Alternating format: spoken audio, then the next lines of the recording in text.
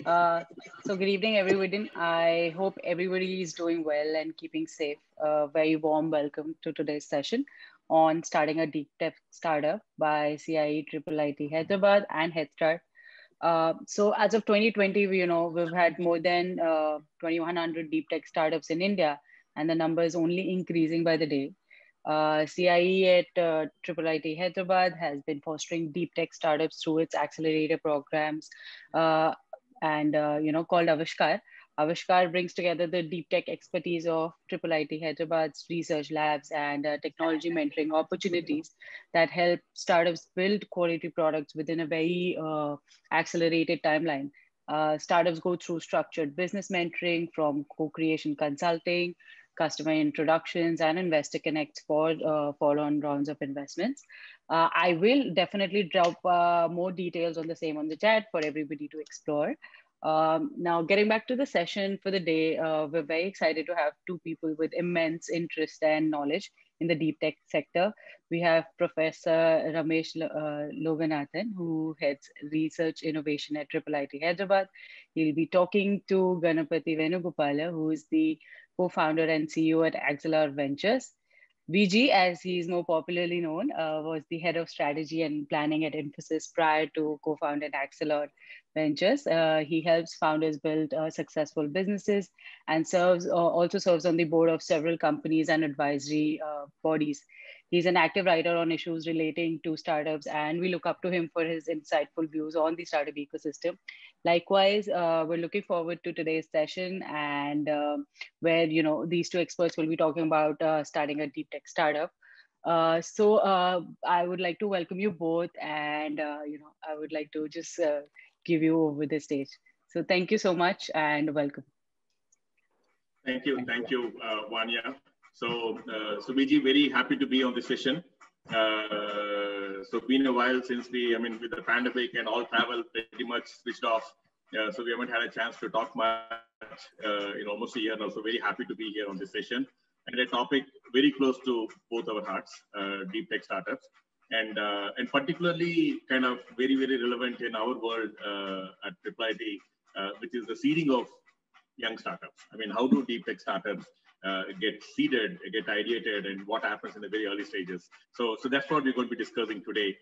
And VG works with almost every startup they invest in, work with, and I'm sure VG helps many other startups outside of their portfolio are all deep tech startups. Many coming from research and others, even if not from research, using some cutting edge. Not all, 1/4 of them, certainly. 1/4 Significant 1/4 of them. Yeah, so which is, so now that is also a problem. Why only 1/4? Because like if you look at startups, even our incubator, if you take the incubator also, so we have about 100 odd startups at any given point. Less than 20, 25 would be startups using technology at a level that even a professor could advise them. I mean, it's not even from research. Even a research level knowledge that might help a startup is less than 25%. So there are not too many startups that use technology at that level today, unfortunately. Yes, they're doing some innovation, no doubt. They're solving a market problem. But our interest is like, how do you build those deep tech solutions? So that's what we're going to be discussing. So let's lay the ground, VG, first. I mean, like in your experience, all these years working with technology-based solutions, and specifically tech startups, how do we define a deep tech startup? So let's just put some, I know it's like, anybody can view it any different ways. What's your definition of a deep tech startup? See, every business has a certain trajectory. Obviously, if you're building out a business, there has to be a customer. There is a real problem of the customer that you're solving with your solution. And over a period of time, the solution that you have come out with, is addressing a larger and larger problem. And then you are able to expand the relevance of that solution to a large set of customers. That's the typical trajectory of most businesses, whether deep tech or otherwise. In my mind, the only complication or addition that I see for a deep tech startup is there are 4 distinct stages, right? There is proof of science, there is proof of technology, proof of business, and proof of scale. Now, for most technology startups, I think once they have identified the need, they really start at the fag end of proof of technology, quickly get on to proof of business, right? Can it really, is it monetizable? Are customers willing to use, pay for it? And then the focus is entirely on building out a scale, building out scale. The big difference between deep tech startups and most other startups is this mysterious stage of proof of science, right? Now, proof of science is essentially unpredictable, long gestation, and in some sense, you have to build something unique that takes time to build, right? So that I think would be the biggest difference I see among most startups, right? You talked about 100 startups in IIITH incubator, of which 20 or 25 are worthy of even a professor willing to commit time. Most of them would be at the proof of science, right? The validation of that, whether it is unique enough, whether the IP is strong, whether it is difficult to build, whether it is defensible, whether the credibility of that is high, right? What people are trying to build. I think that is the big difference. A lot of work that happens in research labs, that happens in institutions, it is possible for us to call them as some bit of scientific work. But if you really have to convert that into something that will work in real life, that will work in the real world, and then on top of it, whatever is working, for it to have real impact, right? For it to hit the market, I think the journey is long. But the proof of science bit and the bar that you have for what you constitute as validation of that science will fundamentally define how deep tech a startup is. So that's a very nice way of putting it, proof of science. Now, when we talk about startups that are kind of build something and that are looking at validation, if you further break that proof of science into a few chunks, most startups are probably in the later stage of proof of science. They're not actively engaged in research. Now, and then they're just using some cutting edge work happening knowledge-wise, but then the far end of it very close to technology in terms of what they're using. So those are the ones that will benefit just by talking to a professor. There's a validation, like you rightly said. Research, on the other side, on the other hand, is on the beginning age of that proof of science, and very, very far from becoming technology or a product. They are on that end. Now, how do you see these two? How often do you see that these two converge? Where there is cutting edge research happening, which is classic research, publications, conferences, journals, and such, something new is being done. And then on the other end of startups using some similar, how do you bridge this gap? See, on the one hand, we have a very romantic notion of scientific discoveries, right? There is an element of serendipity, there is an element of accident, there is an element of finding a use case for something that it was not originally intended for, right?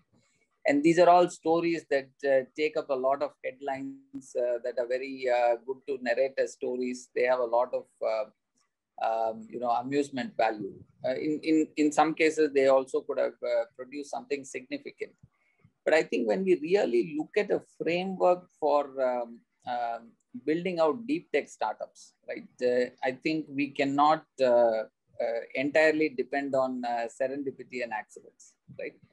And in my mind, the empirical evidence for technology having been bought out and built out into great startups without the founders having been the originators of that innovation, that has been more successful in corporate large companies buying out technologies than in smaller companies which are founder run, right? So then essentially we are talking about how can innovators doing some deep research, proprietary research, can really build out businesses, right? I'll give you an example of, one of the most interesting startups I have worked with, right? There's a company from IIT Madras called DeepTech, right? Now, DeepTech started out as a project, second year project of students who were working on some technology around non-destructive testing. And they were working with Professor Krishnan Balasubramaniam, who's one of the top 10 experts in this field. And the non-destructive testing lab in IIT Madras also is a very well-known one, right? Quite well equipped. What started out as a small kind of student research project, with one IP getting built on top of it, by the time they were in the final year, it was almost a sensor that could be fitted around oil and gas pipes, to detect non-destructively whether the pipe integrity was high, right? Because material defects are very hard to detect in process industries because high temperature, high volume, high throughput fluids are just moving around. And they were lucky enough to apply the technology and get a pilot going with Reliance, right? So the entire time taken from converting something like a non-destructive technology and whatever they had built out, even at a pilot stage, was 3 times better. It could handle temperatures 3 times higher than that of a comparable GE product, right? So I'm sure the professor had a role to play. I'm sure the students were looking at what was getting built. But the most important thing is, in a short span of about 18 to 24 months, what started out as a research project, which could have stayed in the lab, found a real life use case, even though the product was not ready, right? Which started because, given the professor's background, I think there was a lot of queries around, can something like this be built, right? So the matching of a potential problem somebody is facing, right? The earlier you put it into your development process, the chances of you building something that somebody wants, right? Especially given the uncertainty and the gestation that a typical deep science or a deep tech project has, right? I think having a potential commercial application, a large one at that, in the back of your mind, right, while working on these technologies, I think is a useful discipline to build. Wherever it has happened, I know of one other company which was in material sciences, right? And they had actually, while they had perfected the science on applying some kind of a chemical as a coating on clothes, right, as a potential antivirus or something that could prevent absorption of toxic elements into the skin, right? While the science was validated on one side in the lab, the innovator had correspondingly looked at, he had come in from a farming family, and he knew that the state from which he hailed from, the pesticide-related cancer was the highest, right?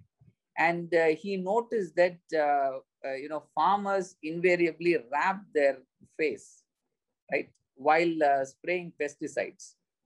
While on the face of it, it seems like a logical one because it prevents the chemical and the fumes and the drops from going inside. The cloth cover actually acts as a good base for absorbing, right? So the essential exposure was much higher than what anybody would have thought. And this always bothered the innovator. So while the science was getting perfected, he was constantly asking himself, can I really use it to give an overall or a cloth which people can wear, where the potential pesticide, which is carcinogenic, on the impact with disintegrates and becomes harmless, right? Again, the potential use case coming out of the personal background of the innovator embedded very early on into the ideation process. And now when COVID hit, they were able to repurpose the same technology for masks. They were able to repurpose the same technology for fabric, apparels, right? Especially for healthcare workers. So that, I think, is a good discipline to have, Ramesh. No, I think this was a fantastic example. I think both these examples, where if you look at the professor's work, probably the professor was not maybe aware of use cases, but was not actively looking for any of those use cases. The professor was doing their research work. Very enterprising students came in who started off on the research end of that work, working with the professor, saw the opportunity, kind of connected the dots, and kind of took it all the way, like you said, within 24 months to an actual deployment in a large a group as large as Reliance. And I think, but this discovery is the biggest challenge, the way I see the research groups by themselves are not either aware of, or they're not interested, even they're capable of doing it, not interested in finding those use cases. Because their interest is more research. They finish one problem, they go on to the next problem. So some of them are probably not even, their inclination is not, attitude or capability also is not there in some cases to spot those possibilities. In other cases, the interest is not there. Those with interest are not connected to research. And some of them are connected to research, but again, they also don't have the ability to. So that science on the research end and the market end, are there any via media where this also is that the way I look at it, like this also is providence that some student that was enterprising enough came in and decided to work with this professor and then had the kind of the aptitude and abilities to spot these use cases and build for it. Have you seen models of some other models of this happening? Different places have adopted different models, and all of them are valuable in different contexts, right?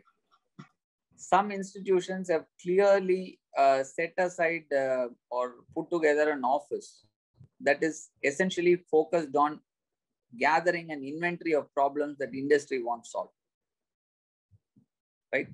Now, it is highly unlikely that the innovator is really bothered about the inventory of problems out there, because their initial interest is in producing science that can with high credibility.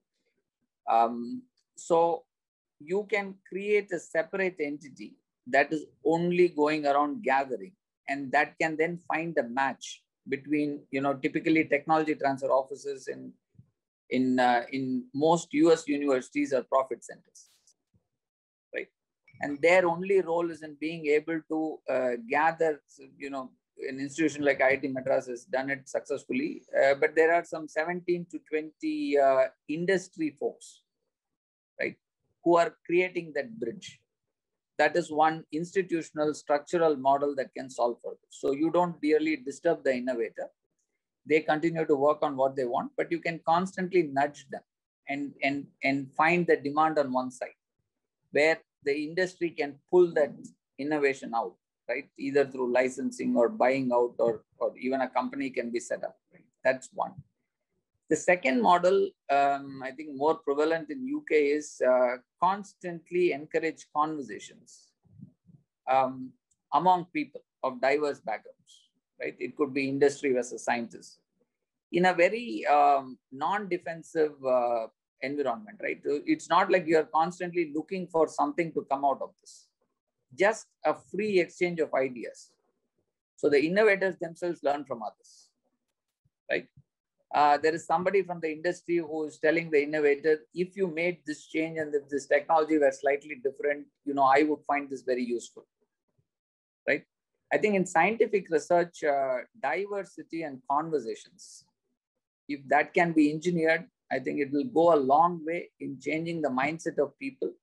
And I'm fairly certain that however scientific bent of mind most innovators or researchers have, like in any population, there is always a 5 to 10% category that is different, that wants to experiment, right? So the trick is in finding the 5 to 10, making successes out of them, and then the next 30% trying to get inspired by this 10 who have been successful. And then once you hit 40, like in any system, I think the system will tip, because then it has acquired a certain momentum. So you can create a separate entity that will look at acting as a bridge between industry and their needs and what research is happening. Incentives among institutions and the researchers, again, play a big role, so long as they see a potential for this to be commercialized. In some cases, the motivation could be for the innovation to really see a market need solved. In some cases, it could be monetary or financial incentives. The other one, I think an easier one, is just to encourage conversations, right? Just break the boundaries, get people to step out of their places, have conversations with folks who are unlike themselves. Kind of a domain area, and have conversations between, it's a small group, they're typically anywhere from 4 hours to sometimes even 2 days, curated set of subtopics. Each block has one topic being discussed, and it's mostly in a discovery format. You're not supposed to debate. You can ask clarifying questions, but no debate, no discussion. And the idea is to research tables, what they are doing, what the problem the general community is looking at in that area. Large companies look at what are they building right now, what are some of the challenges they're looking at in the next 1 or 2 years. Startups come and say what they're innovating, policymakers. So we did that precisely for the purpose, but unfortunately, we don't do it as often as we should be doing. There's a catalog exercise, like the problems catalog. But we, in spite of trying all that, we also have an engineering group. We create products, because sometimes what happens, if the researcher or the research group is not interested in taking it forward as a product, there's often a gap, especially in computing, because a lot of it is just algorithms and papers, unlike in, say, materials and such, where the composition, the molecule or itself is good enough to productize. In software, the algorithm is like a very generic algorithm that you have to kind of do something with it to solve a problem often. And if the research group is not interested in doing it, and the startup is, or somebody, the one that wants to build is too remote from research, it never happens. So we said, let's build that engineering group in the middle that will work with the researcher, start building the first version of the product, and then see who we can license it to. Even that is so hard. For instance, like just discovering in some cases, I'll give an example. We have this lip sync technology done by one of our most prolific Professor Jawahar, you probably know of him. His work got very, very good attention. It was work that got into conference early last year, into one of the leading computer vision conference. It basically, from the synthesized sound and few videos of the speaker, phonetic, it creates a phonetic model. From the synthesized sound, the lip is modified to synchronize with the translated. The person spoke in English. You can now make the person speak in Telugu or Tamil or Kannada with the lip synchronized with the translated text. And the speech synthesis also, there's a different product, different work, which will get in that person's voice itself. You recognize, translate, synthesize in that person's voice, and then synchronize the lips. Now, we just finding it so hard to find a commercially compelling use case. We found a lot of use cases. Now, do you see, now that itself, in my view, that's all the whole product management, right? Some of the best founders, startup founders are fantastic product managers. They creatively can connect, spot dots and connect dots. Have you seen some very offbeat products that have come out where like some crazy connection of dots was made? We have a company in our portfolio called Niramai, which is reasonably well known. They are using thermal imaging for breast cancer screening, right? The actual underlying technology and the patent was developed as a side project when the original founders, Geeta, who's a PhD in artificial intelligence from IISc, and Nidhi, who's an engineer and an MBA from IIM Bangalore, right? They were doing it as a side project while they were working on something else at Xerox Labs, right?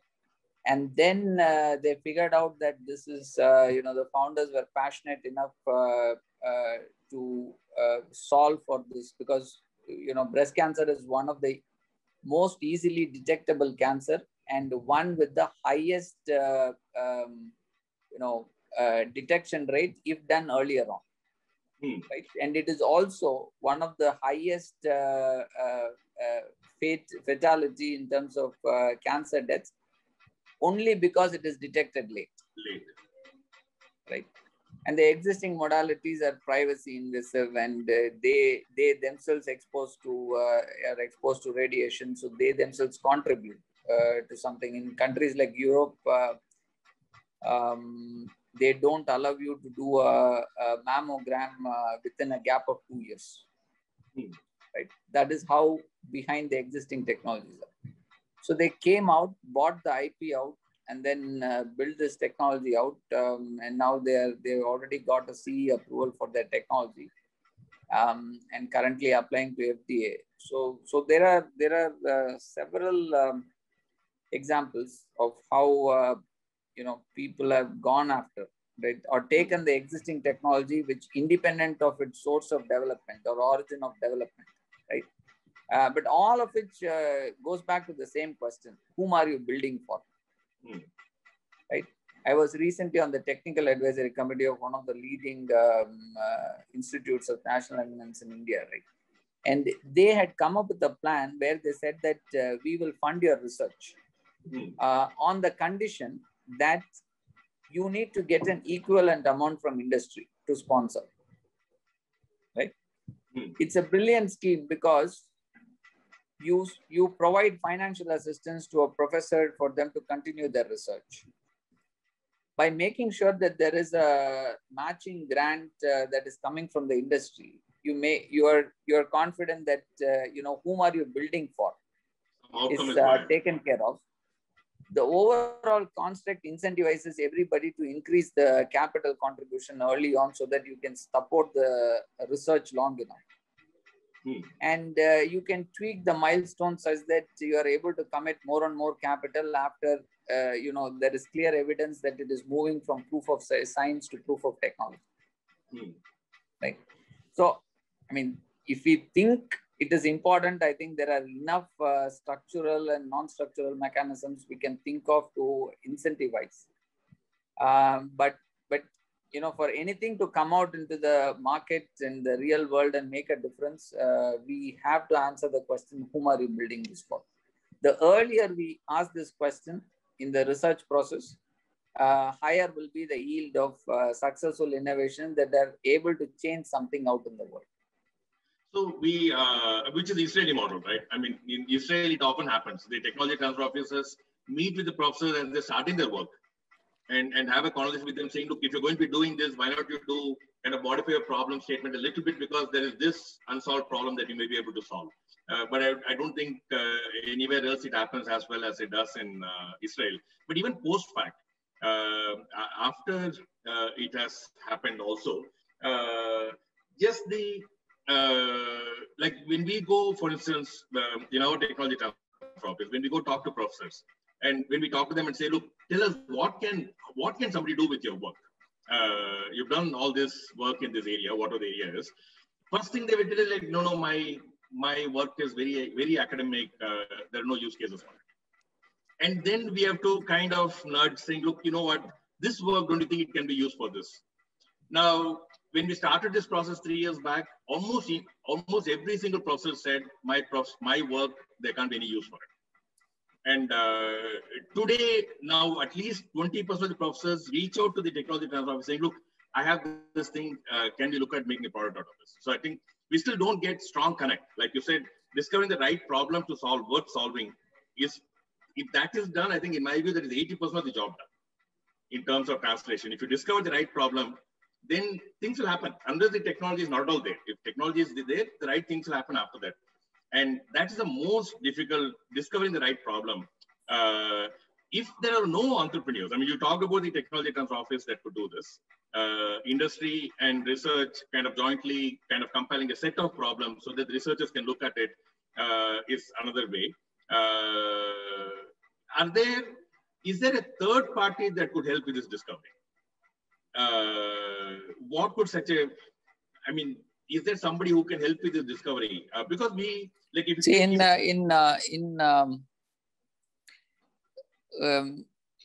there are different models possible. In places like Japan, there are venture funds which are funded by where the LPs are corporates, right?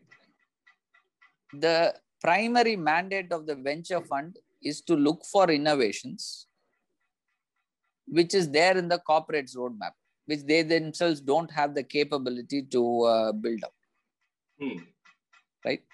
There are specialized venture curation organizations in the US whose only competitive advantage is knowing who is working on what in specific areas across research labs. And then they do the matchmaking.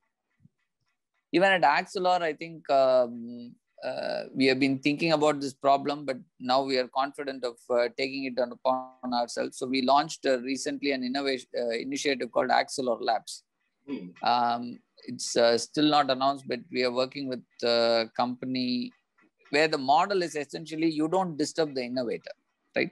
So for any deep tech startup to be successful, you need a chief scientific officer who's holding the science, building credibility, and who's the primary innovator, right?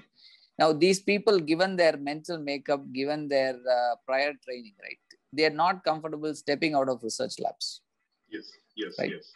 Whereas for the innovation to really come out, you need somebody to drag it out of the lab, take it beyond the proof of science, figure out, get exposure, validate technology, and see how it can be built out into a business, which is the role of a chief business officer.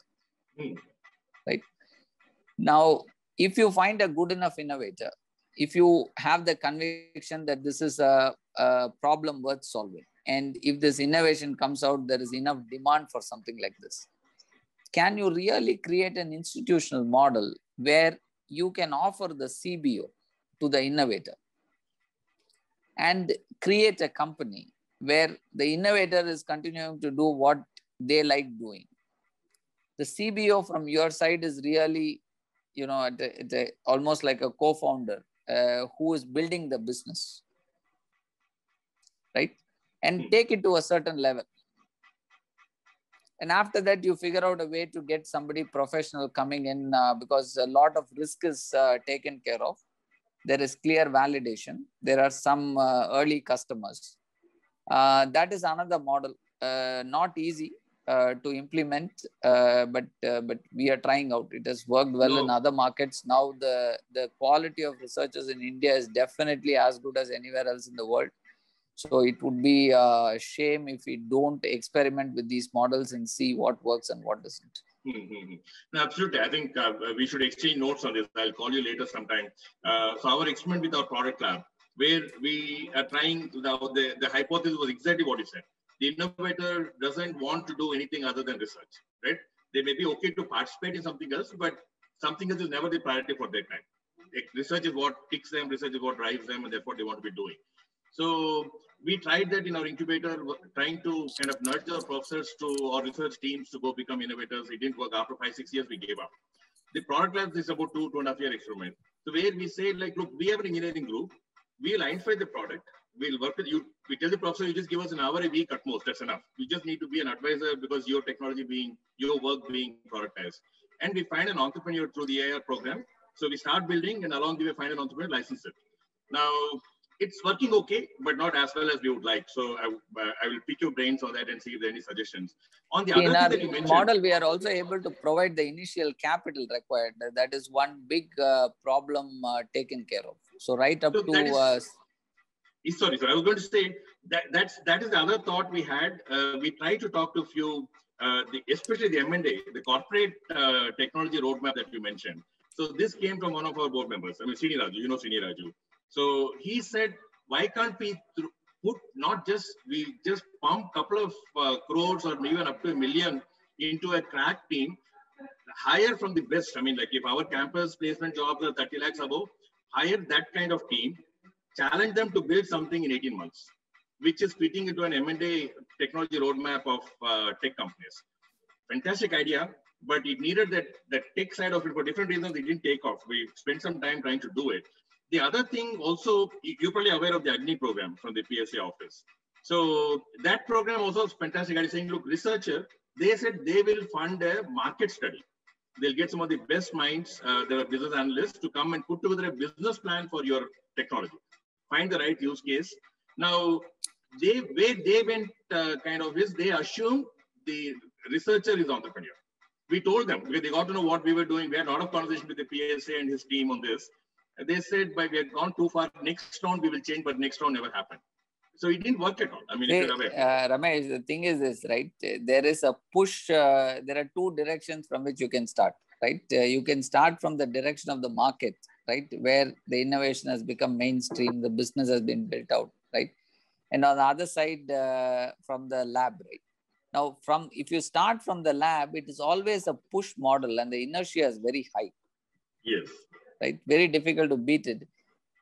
Whereas if you start from the other side, which is a pull model, at least you can make sure that you are able to pull where the rope is not limp. Yes, where at least you can pivot it to get some, yes. Correct. Yes. No, I think, no, absolutely. See, the problem with most research labs, not just in India, world over, is that every researcher has a good golden hammer. They don't looking for a nail, right? Yes. But the trick is in having any hammer and looking for a golden nail. That's very nice you're putting it. I'm going to borrow this line from you. So that's talk about hammers and nails. That I think is the trick. I think I think you said it so clearly, so concisely, that golden nail is what nobody is looking for. We think we have a golden hammer, so we can do something with it. But no, that is so true. That is so true. Before we take, I think we have a few more minutes before we should give some time for questions. So now you touched upon it briefly. The chief scientist, there's a CBO type person who's going to be taking also a co-founder. Now, what are some standard equity models at the early stages? Either way, I mean, a researcher trying to become a startup, finding a co-founder, or somebody that got the golden nail, coming in, talking to the research group and saying, look, let's jointly do it. And there's some facilitation, right? So, there's something facilitating in the middle. What are some of the equity models in the early stages? See, 2-3 frameworks. Number one is you can't kill the goose that is laying the golden egg. So any model in which the innovator is not incentivized. Sometimes it is very easy to look at a curation model where the innovator is almost reduced to an employer with some potential upside, right? So never have a model in which the source of innovation, right, is not incentivized for upside or success. Number one. Number two, technically you can break this down, right? So a good construct will be to look at any other startup, right? A typical startup with some 3 founders, right, with complementary skills, each one of them having about 1/3 in the company, right? Or 50, 20, 25, 25. One of them is on the sales side. One of them is on the technology side. The third person is on the product side, right? So one is selling, one is figuring out what needs to be sold, and the third person is building, right? Now, each one of these people have a certain stake in the company, and then they need capital to grow, right? So in the seed round, the investor comes in, gives the capital so that they can validate and move on. Essentially, whether you look at it in venture curation, whether you look at it in the research model, the roles are the same, right? So if you're saying you're bringing in a CBO and offering them to the innovator, right? So already you're talking about the innovator being the primary founder and the CBO almost being a co-founder, right? Because they are bringing this out. So you can look at an equitable distribution of these two, right? That is the role of the CBO. On top of this, you are bringing in some more capital into the company. Then the investment itself will require a little bit of dilution commensurate with the risk of the investment and the quantum of investment, right? So sorry, go ahead. No, please ask. And I was going to say, like, talking about that seed equity, we put some money, like take our model at IIIT.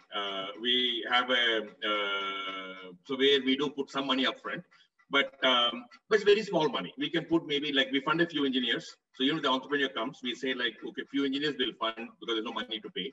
And we pay some nominal amount and some maybe 5-10 lakh seed grant. Now, we are very clear. This is not compelling enough. If you want to build a serious product, have a serious thing, it's just not compelling enough. Are there any good sources for, like, say, 50 lakh funding, for instance, in that stage? So the right way to look at it is not in terms of defining an absolute number, 10 lakh, 25 lakh, 50 lakh, or a crore. The most important thing is for the company to move from a certain milestone, right?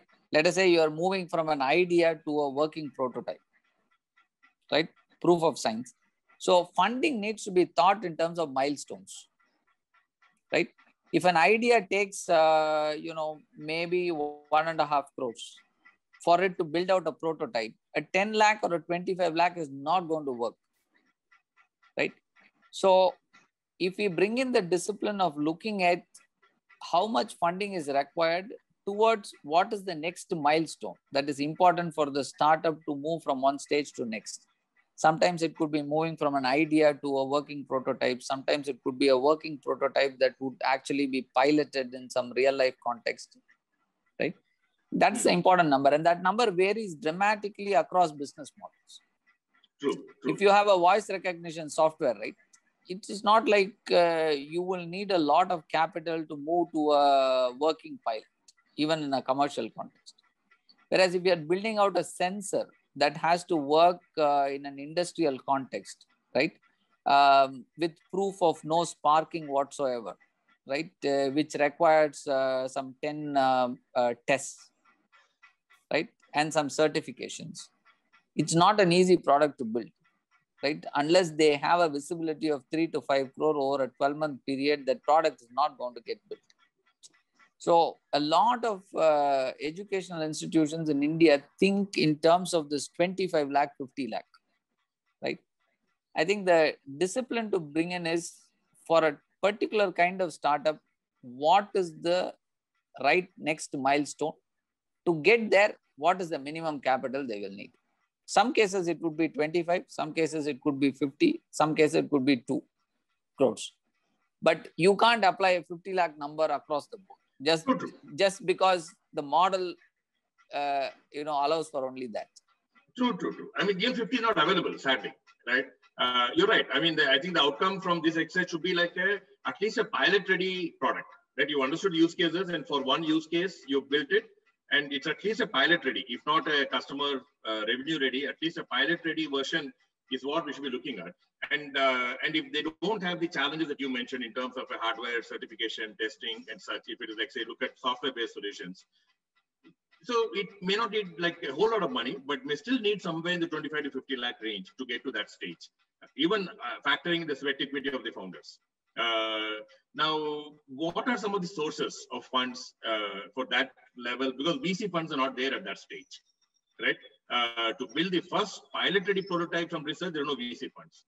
Government funds There's are there, but they're very small. Lot of money available with corporates. This matching grant is an excellent model to build on. But they don't fund innovation. See, matching grant, like for instance, DST, all the government funding agencies these days insist on. No. I'm talking about corporates. But they have their own very narrow, at least the ones I'm aware of. Where there is some money available, it's very narrow problem scoped area that they it's are. A good one to support, no? At least you have solved for the problem of whom are you building for? But even those, maybe I should talk to you again. But they don't seem too many. Even those are very, very small in number. If you look at the possibilities, it's probably much more than the number of corporates that are willing to do this. But yes, that is one good source. We're trying to see what other sources can be. Like I said, I think I need to understand more of the Axilor labs and see, is that something that can be scaled? We would love to leverage that for sure in some of what we are doing. But that's a good model. I think that is good that you're doing it because like, you've been in this space long enough, and I think you see possibilities from research works that is not coming out today just because there's nobody doing it or there's no right structure to do it. And you're trying to bring that in through the Axilor labs. I think we need more of those. Yeah. I think institutions can partner with even global bodies. There are a number of brand making bodies. There are MNC corporate. There are VC funds outside of India. In which the corporates are the LPs. So some bit of investor outreach beyond India as well may not be a bad idea if the technology is something that has global relevance. Mm-hmm. I think, yeah, that's a channel. I don't think it's explored much. I mean, like in Hyderabad, in the medical side, you're probably aware of REDGE. So that's an initiative where Ajit Rangnekar is the Director General for that. So they are trying in the life sciences space, specifically medical, but broadly life sciences, including agri and such, trying to connect the research because Hyderabad has this dense number of super high quality research institutions like CCMB, IICT, the many institutions in the life sciences and agri space. So they're trying to connect that with corporates and they are playing that middle, that matchmaking, trying to find linking the golden hammer to the golden nails. Find both are difficult. If you talk to Ajit sir, he will tell both are difficult. You can't find the golden hammer and you definitely cannot find the golden nail. But I think we need more such models. I know IT Madras is trying some of it. IT Delhi has some success with their FIT, but very few and far in between. So hopefully in the coming years, we will see more of it. So with that, I would like to open up for questions. So Vanya, how are we getting the questions? So we'll just ask everybody to put it on chat or they can unmute themselves and ask away. Yes, we have about 10, 12 minutes. Yes. So any questions for VG or any comments also if somebody has some experiences relevant to the whole deep tech innovation. Okay, while the questions come up now, so VG, we touched briefly on the founders, at least the co-founders, but even in the early stages, you need to hire a few like engineers and such into the teams. So what is a good composition? Like, I mean, you need to get the techies. If you're a software product, you need to get the software. Like you said, if it's a speech product, you need to get the speech kind of engineers. So you need to get the engineers anyway. But I see a lot of the very early stage teams focusing completely on building the product. Are there other things they should be aware of, even if not as full-time team members, even in the very early stages? What would be a good team composition, even if it includes advisors and part-time team members? I think some of the startups that have been successful with whom I have worked have done an excellent job of hiring interns. Right? Because it is possible for you to get them to work on very narrow areas.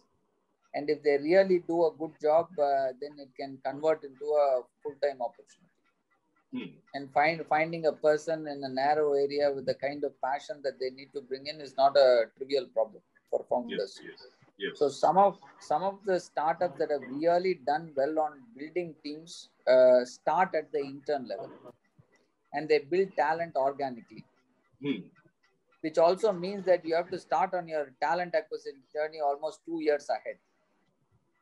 But that is something that is always paid dividends, because the risk is low. You can give something of value to the person. It is not very expensive, right?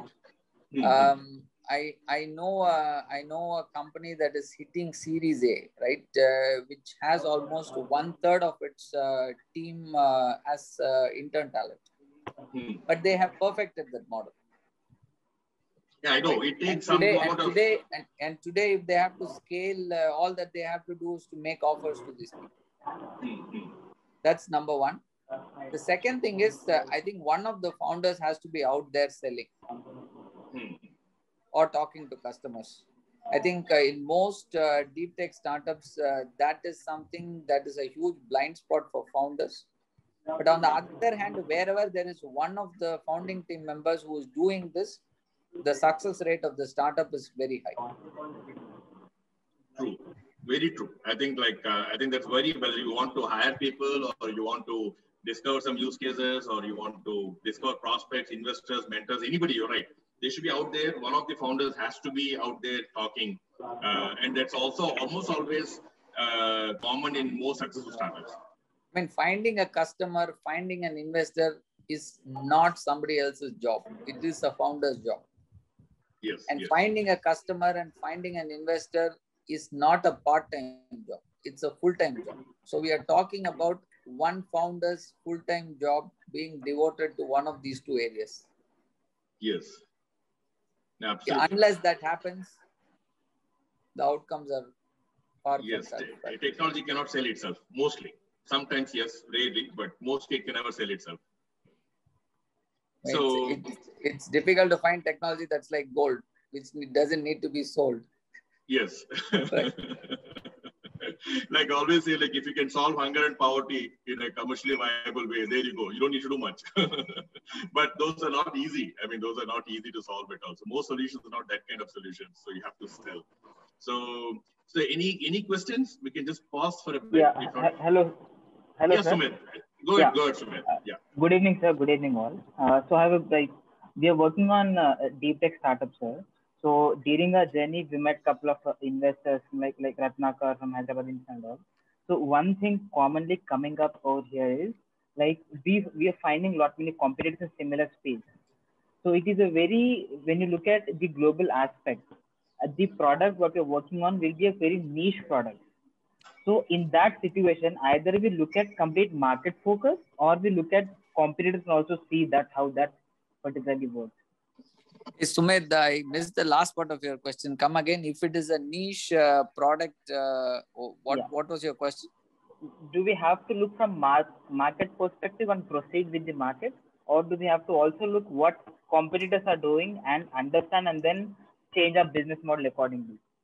Sumit, the answer lies in if you want to build out an innovation that has really large impact out in the world, and hence as a consequence you're looking at building a large enough business, then you have to find as many strong use cases or applications as possible.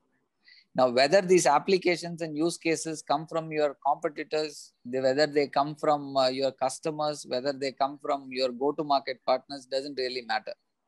And definitely to the other point that he made on competitors, I mean, if there are enough competitors already and you're going to be the N+1 to 1, there may not be enough value. So in what you're trying to do, you have to make sure there's a very good competitive positioning, maybe a segment and such. Okay, okay. So that is the other aspect. That, sorry, Sumit. Yes, Sumit. I'm not. Okay, I think it was a cross. Ramesh, good evening, Ramesh. This is Deepak Boguna. Sir, go ahead, Deepak. Sir, how are you, sir? The session is awesome, sir. And hello, Vijay, sir. Sir, I want to mention one thing about my research project, which I had done in MTech in 2020. So it is on the VLSI design, like very large integrated circuit. So I have designed a high voltage lateral power MOSFET, which is used as a switching device in the mobile communication or in the DC controllers and etc. So, sir, the research which I've done, your research is going to be on IEEE. So I would find a way out to patent it, because I searched a lot of various research articles. It is the latest technology on which I have worked. And I also searched about in the market whether the device that I have designed exists at that category or not. Like I have used the trench technology. So the question, Deepak, is? So the question is like I was a student and I've done research on this topic. So sir, I need to get a patent. And I need to get a patent and at the international level, so that my innovation is not copied. Also, I want to start a startup. So my question specifically is about that with one product which is commercially viable, can we go for a startup? And it is not it's the latest technology in which I have researched. Companies like Fairchild Semiconductors have designed trench technology MOSFET electronic device, which has a voltage rating of like breakdown voltage has one. I think Deepak, I think we understand the question. We'll let VG comment on it. Yeah. Just last point. Then the latest device which is available in the market in that technology, MOSFET technology, high voltage MOSFET technology, is around 150 volts, and I have just increase that voltage from 150 to 182 volts. Also, I have Deepak, just in the interest of time, you should engage with IIITH and the incubator there, because institutions like this and the incubators there are essentially mandated with supporting startups like yours and helping you answer this question as well. Yes, please do reach out, Deepak. You can reach out to me or just anybody in the incubator society, and we should talk. But I think at some level, VG, this is I see a lot of, especially if it's a researcher that wanting to be entrepreneur, they're a little too worried about their patents and such. And while it's important, see, I always tell startup founders, you can't keep your product, a secret from your customers. Yes. Right. So, the value of IP is in being able to give some proprietary value to the research that you have done and give it that kind of value for a reasonable period of time. But the applications of that and finding those applications is still your responsibility, right? Just claiming that this is too important an IP for me to really start working on commercial application, then that just means that you don't have your heart in building out a venture. No, absolutely. I think that's what they get little. I mean, yes, the research work is very central and crucial. But if you don't have a problem that it can address, no point you're trying to patent. So that connect is often missing. But yes, we will. So I think we have come. We just have a minute left. So Vijay, thank you so much. It's always a pleasure. I mean, like you're.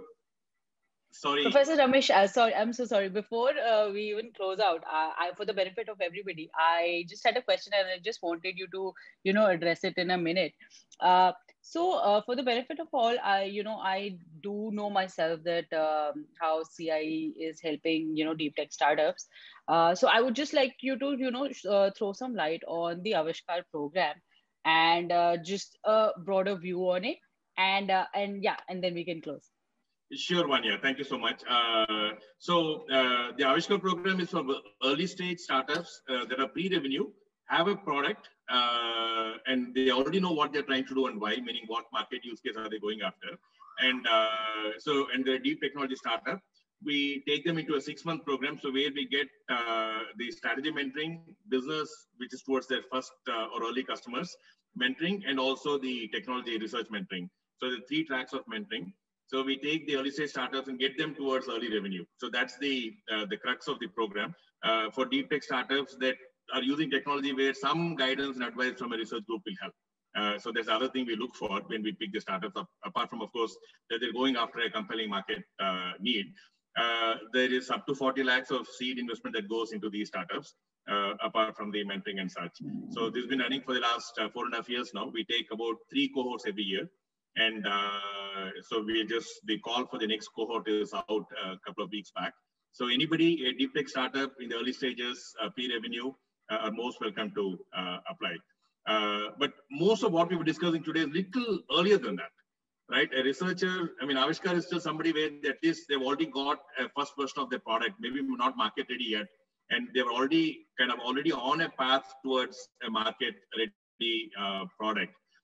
If you look at researchers trying to productize, like if you take Deepak's example, I think that is before Avishkar, but they should reach out also. Like Vijay rightly said, academic incubators are best positioned to guide and help in that very, very early stages where you're even thinking of, okay, this is my work. And it's a good problem. The research work is done already. So it's a fantastic stage to have the conversation, but the conversation is very important. So they should be talking to academic incubators even in that stage. So maybe Ramesh, it's a good idea for you to have some kind of an open house format just on this question, right? Can my technology become a company? Right? I think we should do that. Anubhav, let's organize for that separately. I know you're planning a couple of other around specifically around Avishkar. We should do that. We'll do that, Vijay. I think it's just to help. We have an information session sometimes. I think we should plan one this time. We do the boot camps also, Vijay. I'm not sure if you're aware. We do the idea validation boot camp where somebody has an idea. Of course, unfortunately, there are not so many that come with deep tech ideas. But every time we do, if there are about 8 to 10 starters, 1 or 2 maybe, not 2, 1 maybe that comes from research. Anybody with an idea thinking of a startup can come to the boot camp. And it's a 2-day boot camp where mentor-led, and all the case studies are their own ideas. So they're asked to do some worksheet, and the mentor looks at what they've done and then gives feedback to the whole batch. I think this information session is a good one. We will do that. So Vijay, thank you so much. We've just gone 2 minutes over time. Thanks for joining us. Always a pleasure talking to you, Vijay. And I hope the current phase kind of fades away and then we can start. I was just beginning to plan my travel to Bangalore. I thought, okay, in April I will go. And then yes. So, and no, I have to go in February, March. I said, okay, April I will go to Bangalore and start my travel. Delhi and Bangalore was on my list, but unfortunately, it looks like another few months. We'll meet sometime. It's always a pleasure. Such a rich set of experiences. I mean, you're one of those few super enthusiastic investors that stays in touch with the ecosystem, go much beyond your portfolio. It's always a pleasure talking to you, Vijay. Thank you, Ramesh. Thank you so much. Thanks, everyone. Thanks everyone. Thank you, everyone. Thank you, VG. Thank you, Ramesh. So I hope everybody got some insights from the session. I did. Uh, guys, I mean, I have also dropped a link for the Avishkar program. Please do check it out. It'll be very helpful for all the deep tech startups. Other than that, also, if you have any challenges that you're facing for your startups, please feel free to reach out to Headstart as well. Thank you for joining in, and please keep safe and stay healthy. Thank you. Thanks, Anubhav. Thanks, Pragya.